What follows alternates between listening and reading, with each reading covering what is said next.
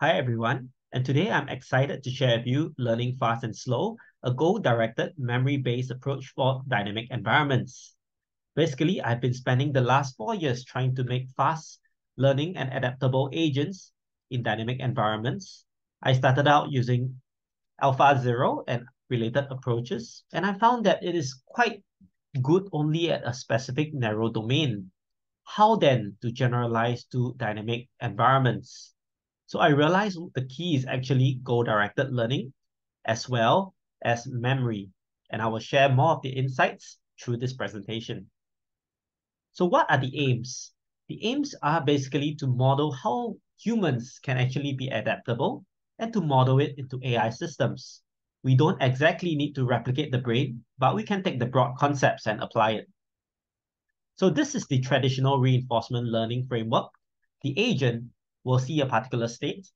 The agent will take an action, and the environment will give a feedback to the agent, some reward of how good the action is, and also the new state or the new observation for the agent to then make another action, and keep repeating until the environment episode is completed. So this seems all well, but let's take a look at what are some of the problems with using reward to learn. So one thing to note is, for example, in this word maze here, where the agent at the top left is supposed to go to the bottom right. Okay, let's say we only get a reward when we reach the goal. Okay, firstly, the reward of 1 when we reach the goal of the door needs to be backpropagated step by step using a Bellman update for every single path on this trajectory before we can update like maybe the state value functions accordingly. Okay, it can be state action functions or the Q value functions as well, but the idea is the same. You need to keep updating from the end state all the way to the start state each time, okay, you go to a particular end state. And this is only for the bottom right goal. What if the goal changes to maybe the bottom left? Then we need to relearn all these value functions again. Okay, the starting state could change as well. The obstacles could change. There's just too many things that needs to be done to update this value function, and it takes a long time for this to be updated, as can be seen by the millions of iterations needed for traditional reinforcement learning algorithms. So what then can we do? We could instead use goal-directed action prediction. So one insight that I found is that, when you are in a forest, and let's say you want to navigate to a particular structure, you don't exactly need to plan in detail. You can just go with your gut feel, go with a general direction first. Okay, predict your first action you should take to head towards that tower. Okay, this is similar to the ward maze at the bottom right here. You can see that in order to reach the door, we just need to know a general direction of where the door is. You can just head straight first. It doesn't matter if there's obstacles because you can later use some count-based methods in order to navigate past the obstacles. All right. So we just need to predict the next action. And surprisingly, we can actually use self-supervised training, which is very similar to next token prediction in the transformer. Given a start state and the end state, we predict the action taken for the first action from the first state. So this means that our own trajectories can become our own source of truth, and we can do self-supervised learning on our own experiences. In fact, later I will show also, the start and goal state need not just be the episode start state and episode goal state.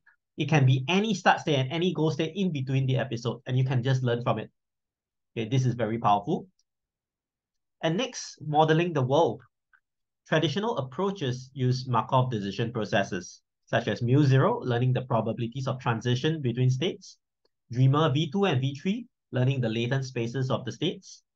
However, to get the probabilities of the transition accurately, you would need to sample multiple times. Okay, and this is not a very easy operation. You will need a lot of data to learn these probabilities. And it is also very difficult to learn these probabilities when there's so many different states. Probability can become intractable. So how then can we solve this? First, the key insight is that we don't have to model the whole Markov decision process fully. We just need to model what the agent is interested in. For example, if I live in Singapore, I don't really need to model what's it like in Atlanta because I'm not going to go there. Okay, unless I travel there, then I start to model the world there. So by limiting our Markov decision process to only that local area, we essentially need to model less and we learn faster. Also, we don't have to model the probabilities of transition. We can just basically take our memory samples of like state, next state, and action, Okay, we can just sample them and we can really see how good, or rather how much of the proportion of your samples, like for example, is action A or action B, you can then have your probabilities accordingly. And we just need to store this in like a hash table and just retrieve it. You can do this sampling method of approximating probabilities. So this leads me to the main idea of fast and slow.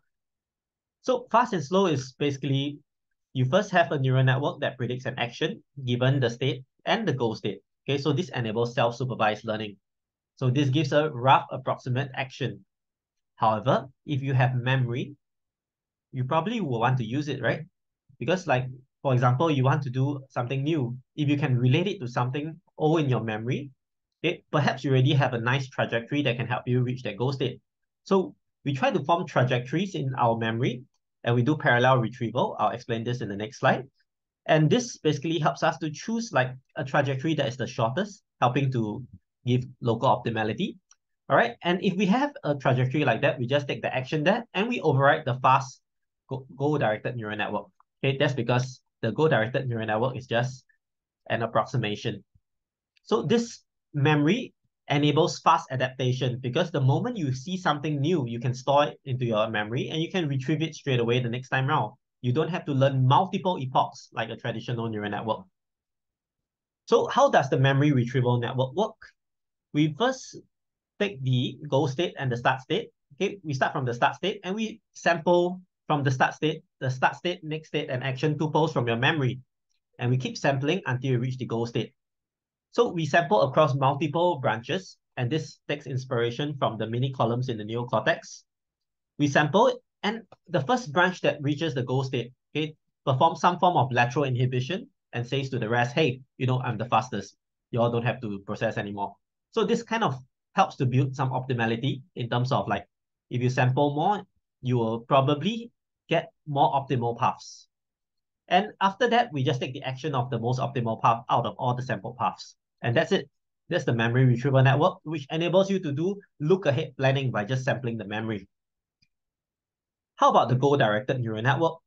So as I mentioned earlier, we do self-supervised learning. So we learn not just from the states from the beginning until now, okay, like the orange, the green part of the mouse. We also learn from like the blue to the purple, which is the look-ahead planning, if we can find a look-ahead trajectory. So what's the intuition behind this? Okay, of course, hippocampal replay. Okay, people have normally said that hippocampal replay is to update the values from the end state to the start state. Okay, but here I propose a different way.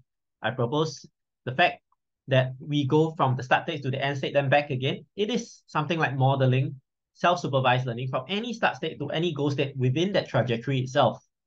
So why do we do this? Suppose I know how to go from A to C via B, like A to B to C. Then with just one experience alone, I know how to go from A to B. I also know how to go from A to C. And I also will know how to go from B to C. So in one episode like this, I already learned 3 start and goal states. This is very sample efficient. It helps us to maximize the limited amount of experience that we learn in this world and can use it for various other experiences that are similar in the future. So this is something that I like a lot. And the fact that we can use self-supervised learning means that we can learn without reward from the environment, which sometimes can be like a hack. And if we can do away with reward, we can actually learn much faster. So how do we use this whole procedure from start to end? Given a start state, and I know my end state, I first use the fast neural network to give me some action probabilities of the various actions. So I do an explore exploit because, sometimes your neural network may not be right. But if you have been to that state before and you know that that state action transition has been done before, you want to try something new. So this is where your exploration comes in. So this is a variant of the UCT algorithm. And after that, we use the slow memory retrieval and see if we can get a trajectory. If so, we will override this action from the fast system of system 1.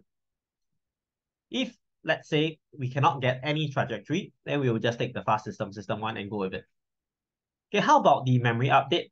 Whenever you go to a new state, you update the state, next state action trajectory or tuple into the memory. We remove all the memories that conflict with this transition. Okay, this is because when the environment changes, we don't really want the old memory anymore. We want to replace all of them. And then we perform hippocampal replay to update the fast neural network. All right. So the second step, when we remove all current memories that conflict, this is actually something similar to like the intrinsic curiosity module, where we increase curiosity when we have a prediction error. This means that we start to relearn again everything from that state onwards, which is a good thing because in this case, we can learn from dynamic environments and focus on what we don't know. So then we do some evaluation, and we basically do an evaluation on an environment with varying start and end states for 100 episodes. And in the middle, we will change the orientation of the obstacles. We compare fast and slow with leading RL methods such as proximal policy optimization, PPO, and various other methods. And the main results are as follows. Fast and slow achieves a 91.7% solve rate, 91.9% solve rate, and it's way better than proximal policy optimization of 61.2% in a 10 by 10 environment. We also see similar trends in 40 by 40. We also see that the fast and slow is pretty optimal. It's like 1704 steps compared to PPO's 4670 steps. So it shows that the memory retrieval mechanism helps to make it locally optimal as well. Ablation studies also show that by removing the fast or the slow components, we actually get very poor performance. And one interesting thing to note is that by increasing the depths of the lookahead, as well as the number of parallel branches we do lookahead, we can actually improve the trajectories that are retrieved. Okay? And this increases the performance quite well, which means that even without any training in the future, just by increasing how you do your memory retrieval depth and breadth, you can actually increase performance. That is huge. Okay, it means that you can learn from your data better with better retrieval techniques. So in conclusion, the traditional value systems based on reward, such as actual critic, are slow to converge. And I propose that we should use a goal-directed action prediction learning instead. This is in line with the current transformer era, where we can do self-supervised learning using next token prediction. We can do the same thing for an agentic learning. And also, we should use memory in addition to neural networks, because neural networks take very long to learn, while memories, you can learn from a single episode. This is useful in situations whereby if you see a snake on one path, you want to avoid that path for the next time round, you can just retrieve your memory and you will avoid it. Right? Memory adapts much faster than neural networks. And lastly, world modeling.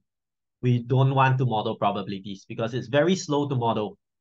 We instead do memory sampling of the relevant memories, and we already can have like the probabilities if you need them, or you can already do the transition modeling from the start to the goal state just by doing sampling.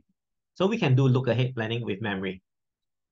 So all this and more, if you want to find out more, learning fast and slow is actually part of my 10-year plan. I'll be talking more about it on my YouTube.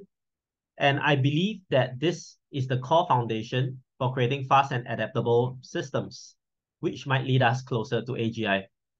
And that's all for my presentation. Hope you all learned something from it, and I'm keen to take feedback from everyone. See you.